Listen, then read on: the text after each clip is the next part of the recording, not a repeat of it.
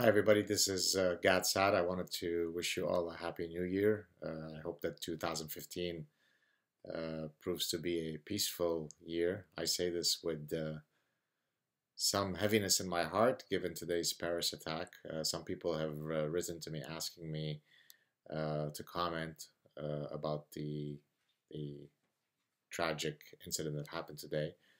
And I've weighed in already on my public Facebook page and on Twitter and in various other forums.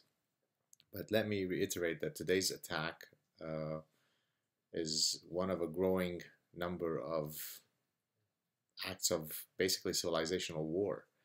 The West is founded on a bedrock of freedoms: freedom of conscience, freedom of thought, freedom of speech, which are slowly being eroded with each of these acts. People are afraid, people self censor, people succumb to political correctness, to the thought police. And so there is no greater threat than the current threats that the West is facing.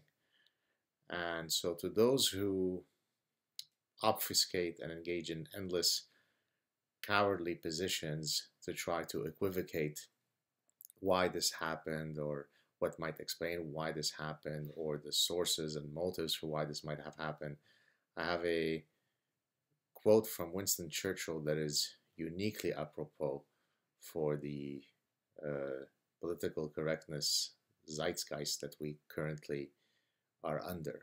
So let me read it for you. This is Winston Churchill. An appeaser is one who feeds a crocodile hoping it will eat him last. On that note, may you have a good year, and our hearts go out to all those who were affected by today's tragedy. Take care.